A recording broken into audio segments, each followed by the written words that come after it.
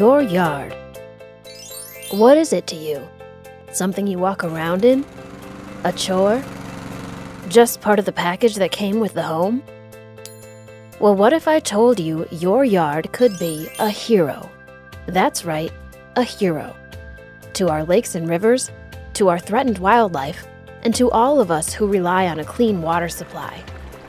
It's time to transform your yard, cut down on shallow-rooted turf, and let your property live up to its true potential.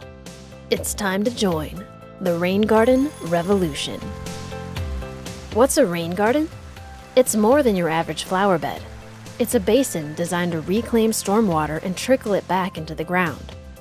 Without this type of planting, stormwater races down our driveways, through our ditches, and over our streets, picking up pollutants and jumping into waterways unfiltered. Stormwater runoff impacts recreation and our lake's health. Salt and grit used for winter road safety harms fish and pollutes our water. Beach closures are more frequent and happen earlier every summer. Some forms of blue-green algae generated by fertilizer runoff into lakes can sicken dogs and people. We value and depend on our lakes, rivers, and groundwater, and we're at a turning point in history. Our natural resources simply won't last if things don't change. Feasible for most properties, large or small, your rain garden will make a difference in protecting our water. In this program, we'll walk you through a short how-to about creating a rain garden, show different ways to incorporate rain gardens, and then get specific with some key maintenance tips to provide maximum benefit over many years. Sometimes called an infiltration basin, a rain garden is designed and excavated to ensure that water drains within 48 hours to avoid mosquito growth and other issues. Instead of a raised berm planting, think of its reverse, a shallow depression that collects rain, roof, and yard runoff. As a bonus, the perennial wildflowers typically planted in a rain garden benefit pollinators by creating food and habitat. It can be as simple as providing a connection from your gutters into rain gardens installed about 15 feet from your home. Another spot for a rain garden is at the end of a sloping lawn, before runoff reaches a ditch. As long as the rain garden is in the path of water and the soil allows for the water to soak in, you've got a perfect spot. Testing your soil's infiltration rate will help determine if you've chosen a location that will allow for this.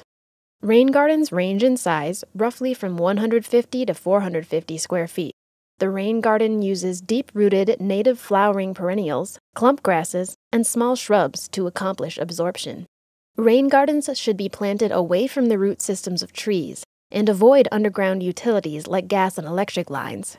Shady areas and root competition would not be ideal. A rain garden's goal should also be to trap sediment like leaves and grass clippings, in addition to infiltrating rain. Websites like Blue Thumb, the universities of Minnesota and Wisconsin, and your local conservation or watershed district have resource material and plant species suggestions to create a successful rain garden. By using rain gardens to absorb the stormwater from your roof, downspouts, and drive before it enters ditches and storm drains, you are part of the solution. So whether you're just getting ready to step on board, or you already have a rain garden started, stay tuned for some advice on how to take care of and maintain your rain garden once it's been installed. And turn your yard into a hero. Next up are some examples of types of rain gardens. There are several ways to incorporate rain gardens into your yard to collect runoff from various sources. You could place one next to your walkway or driveway, leaving the edge lowered where it parallels the pavement, as in this example. Another location would be at the end of a downspout extension. This routes roof water to a rain garden at least 10 feet away from the house. As you can see from the examples, rocks at the opening of the extension help slow the flow of water and grab sediment. Also useful are rain gardens placed just before ditches to catch water flowing from your property before it reaches the road. This type of rain garden, combined with wildflower ditch plantings, helps to infiltrate water from both your yard and the street. When collecting runoff from your house, be sure that the street side of the garden has a short berm to capture water from smaller rains, which means less water going into the ditches and storm drains. The berm will ensure water stays in the garden and is infiltrated, but not so high that a huge rain event backs water up to the house. If you live along a road with no curb or live near the end of curbing, you can install a rain garden to collect runoff from your street before it enters storm drains at that location. Include rocks at the flow entrance to catch sediment and reduce flow volume. Here is an example of a curb-cut rain garden with 2 inlets. If this rain garden were not in place, the storm water would run right into the storm drain and get piped directly to the nearest water body. Instead, it's diverted into the garden for short-term storage, where it can infiltrate and remove sediments, leaves, and other pollutants coming from the roadways, rooftops, or driveways. Curb-cut rain gardens are usually only applicable to communities without sidewalks. Check with your city about rules and programs for rain gardens needing curb or sidewalk cutouts. Some innovative solutions for rain gardens near sidewalks or curbs designed to capture higher volumes of stormwater and filter out sediments include the Rain Guardian bunker, turret, or foxhole. Next up, some tips on rain garden maintenance. Maintenance will fall into 2 categories: keeping the rain garden working and keeping it looking good. Now let's jump into our year-by-year checklist. In growing season 1, be aware of invaders, be it the turf grass from your lawn or weeds that sneak into the basin. Here are some tips for year 1. One way to ensure your garden achieves enough density is to plant fewer species of plants in larger massings. Be sure each massing has enough plants to easily distinguish between what you planted and what are weeds sneaking in. Make sure plants have enough space to grow to their optimum widths and heights without crowding one another. This will help create a successful yet low-maintenance rain garden. Good for you getting those plants in the ground. But beyond the plants, there's another key ingredient you've got to keep in mind: mulch.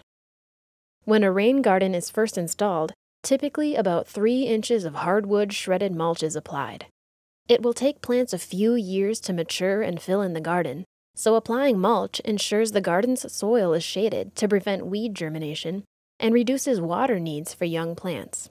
The bark will also break down about 1.5 inches each year, so after 2 full growing seasons, you'll be down to 0 inches of bark, with hopefully more established plants now filling out the garden. Mulch will be a huge help in keeping out weeds and holding everything in place. It also amends the soil when it breaks down, increasing water absorption. But even with mulch applied, be prepared to lose a few plants in the beginning. A major rainfall could wash away seedlings before they get established. It's a good idea to keep a list or outline a sketch of what was planted, as well as know what the growing stages of each plant look like to properly maintain your garden and only remove plants which don't belong. Minnesota Wildflowers and the USDA's Plants Database website are both great references for familiarizing yourself with your garden's plants. Here are a few more quick reminders for your rain garden's first year. To save money during planting projects, often plugs are used, which can dry out quickly. Don't forget to water plants, increasing the amount during the hot part of the summer.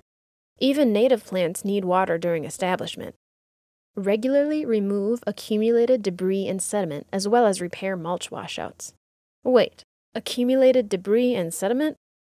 This may sound unappealing, but remember, this is the benefit of the rain garden. Preventing this gunk from damaging trout streams, lakes, and rivers is what it's all about. And not to worry, there are techniques and devices to make this cleanup a cinch. One of the challenges with curb-cut rain gardens is the amount of sediment and debris that gets carried into them from the street, and how to best deal with it for whoever's doing the maintenance. As we mentioned earlier, a Rain Guardian pre-treatment chamber is a great option for curb-cut rain gardens, as it provides a stable inlet for water while capturing sediment, leaf litter, and garbage that may pass through. It was developed in Minnesota by the Anoka Conservation District for this purpose. Maintenance of this device is fairly simple, taking roughly 5 minutes or less. Otherwise, plan on shoveling debris like candy wrappers out of the rain garden and replacing bark washouts. For the other types of rain gardens, maintenance is just like other perennial gardening. According to area homeowners who have had them for a few years, maintenance is only around 2 to 3 hours a month. Cleaning out sediment from the rain garden entrance after every rain is key. So we're talking a handful of hours a month to maintain an established rain garden. You can handle that, right? And there are some innovative homegrown solutions to capturing that sediment too. You can also use larger stone pieces like flagstone, riprap, small boulders, or even a grass filter strip as the inlet into the rain garden. Now let's move on to growing season 2. Growing season 2 is when a lot of little things can catch up to you. Forgot about watering during dry spells. Weeds like dandelions blew in. Mulch decomposed. Perennial weeds started to spread under the foliage of desirable plants, robbing the good guys of nutrients and water. Forgot to clean the sediment and debris out of the rain garden, and it killed plants or doesn't look as good.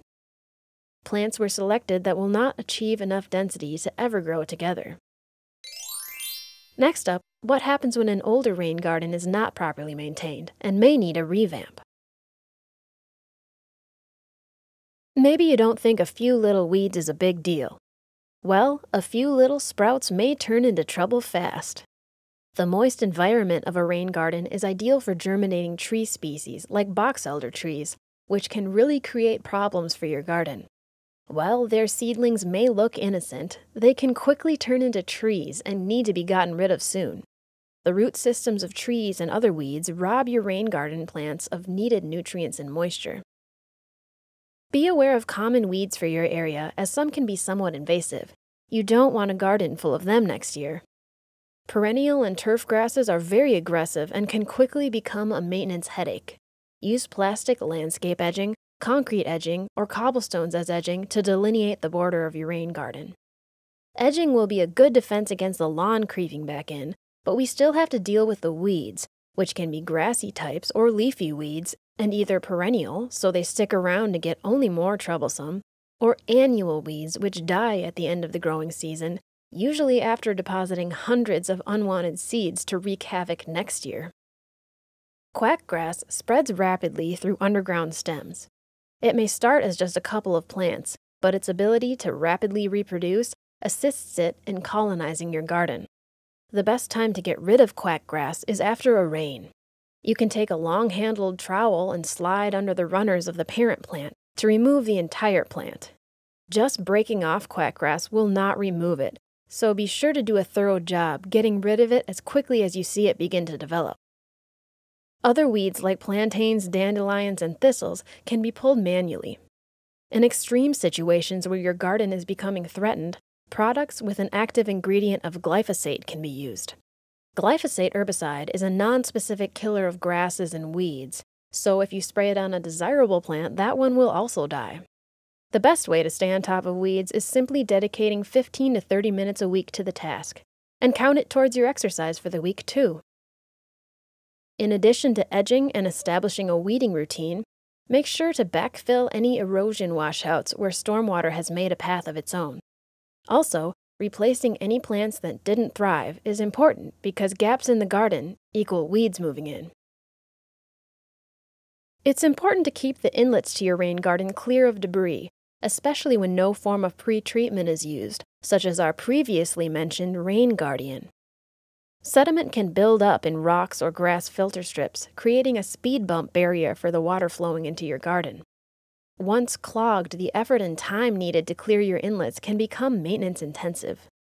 Ensure stormwater can flow into your rain garden by periodically clearing your inlets and making sure water can get in. It flows downhill, right? Other issues like the buildup of invasive species can get a little bit out of control. A determination may be needed about whether it's best to weed a garden that got away from you, or simply salvage what key plants you can before excavating the garden to start fresh. To recap, here are some cues that it might be time to reassess your garden. The garden has filled up with sediment and water no longer infiltrates. Water no longer drains within 48 hours. Weed trees and invasive plants have taken hold and are choking out desirable wildflowers and the original plantings. You can no longer locate the plants from the original planting. So what are the key points to ensure your rain garden is low maintenance? It's important to remember the maintenance on your rain garden will evolve over time. There may be more maintenance needed up front in the first growing season or two that will decrease as your garden matures over the years. So don't get discouraged, it really does get easier.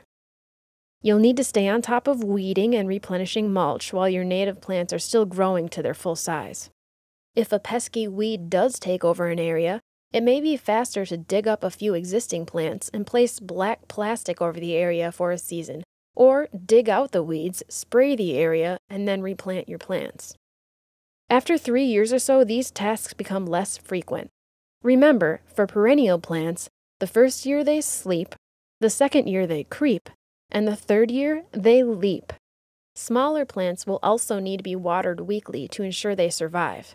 If you have a curb-cut rain garden, clearing your inlet will be a critical part of maintenance throughout the life of the garden. Other types of rain gardens can still have their inlet clog up, which slows down or accidentally diverts water from the rain garden where we want it. Well, there you have it. Hopefully these tips will help take your rain garden from seedlings to successful deep-rooted wildflowers that are grabbing rainwater and returning it to the ground. And if you don't have the right location for a rain garden, you can still add deeper-rooted native flowers and grasses in place of shallow-rooted turf, and skip mowing all that lawn. Also, remember to use water wisely by deep-soaking lawn areas and garden beds, avoiding runoff to the street and ditches, only fertilizing your lawn when grass is actively growing, and saving rainwater with rain barrels. Even if you hit a few bumps along the way, you and your yard will be heroes in the next generation of landscaping. Hopefully we can continue increasing the number of rain gardens we see in our neighborhoods, cities, and townships, keeping more storm water out of our lakes and rivers. We're glad you're a part of the rain garden revolution.